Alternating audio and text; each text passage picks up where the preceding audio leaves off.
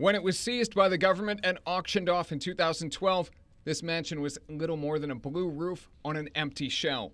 During an open house today, potential buyers like Jeffrey Rodero saw what their future could be instead of the original owner's criminal past. It wouldn't bother me in the least. It's history, to be honest with you. I mean, I don't think there's any ghosts here or skeletons in the closet. So whoever purchases this is going to have a wonderful home.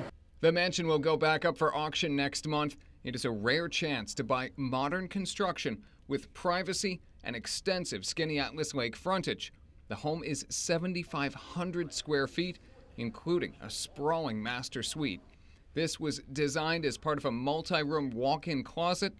The home also has one of the more elaborate showers you will ever see. And people walk into this home and are taken back by the quality, by the finishes, by the view. The mansion's finished basement has a separate temperature-controlled wine cellar built in the middle. There's garage space for 4 cars.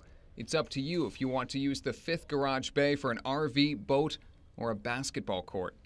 To put in a bid, potential buyers have to put down a refundable $100,000 retainer. Bidding starts at $2.25 million. It's not the initial cost, it's the upkeep. Oh, yeah. It's the taxes, it's the upkeep, it's the heating, it's the cooling. Many changes and upgrades have been made, but one thing remains the same: the infamous blue roof. You know, and quite frankly, when you drive down, it fits, it suits, and this whole thing just kind of fits. The auction will be held on August 16th. Last year, a home on the other side of the lake sold for $4.1 million, and that auction was run by the same firm.